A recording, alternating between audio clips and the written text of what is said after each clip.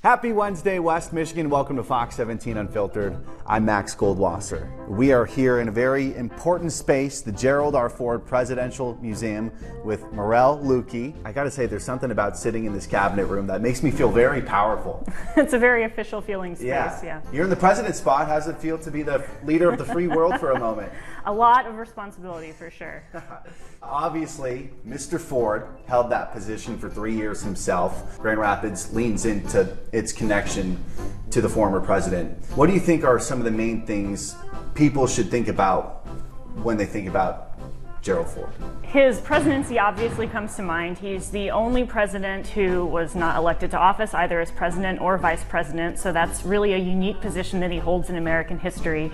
And he really saw his role as president as a steward of the office and really seeking to bring the country together, trying to promote unity, to move beyond Watergate during his time in office. But his uniqueness started even before his time in office, really from the time he was born, because Gerald R. Ford isn't even his birthday. He was born Leslie Lynch King Jr. His mother actually left his father, Leslie Lynch King Sr., when Ford was a toddler, and they moved to Grand Rapids.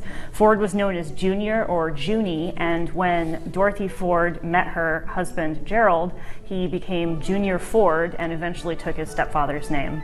Just call him Junior, good to go. Mm-hmm. Are there any aspects about his life or his time in office that maybe might not be the first scene that comes to people's minds? Since you're here to celebrate his birthday on Friday, I thought it might be fun to talk a little bit about his first birthday as president and how he spent that day. On that day, he first had a public birthday with White House staff, and then Betty surprised him with a surprise birthday party in the residence with some friends invited after that. Apparently he showed up late because he didn't know what was happening, and he decided to go for a swim in the pool, so everyone was kind of waiting on him. But of course he's the president, so they're willing to wait.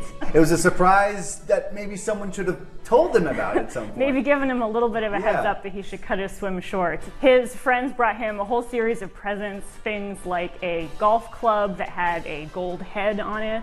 He received a concrete poolside frog to grace the newly constructed White House pool. He got some red swim trunks that had the presidential seal emblazoned on them. Those sound like fitting gifts considering what he was doing right before the party. Exactly.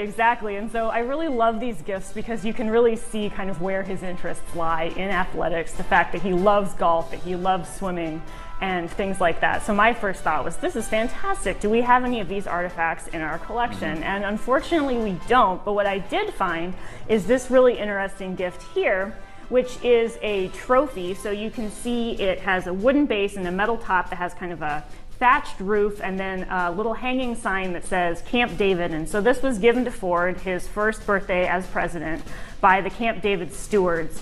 He really made a point when he and Betty came into the White House to be really open with the American public. He invited the press in back to swimming. There are all these great photographs of him, diving into the White House pool. And so that openness and that candor and also the sense of fun that he and Betty had, they really like to throw parties and host things. It really carries over into their interactions with the staff. And so you see it in things like this present. How much did Gerald R. Ford love Grand Rapids too? Throughout his time in Congress, he was constantly coming back to the city to campaign, to talk to constituents. So he very strongly felt his roots here in Grand Rapids. And again, that's why we have this museum here. He wanted his presidential museum to be in his hometown. Yeah.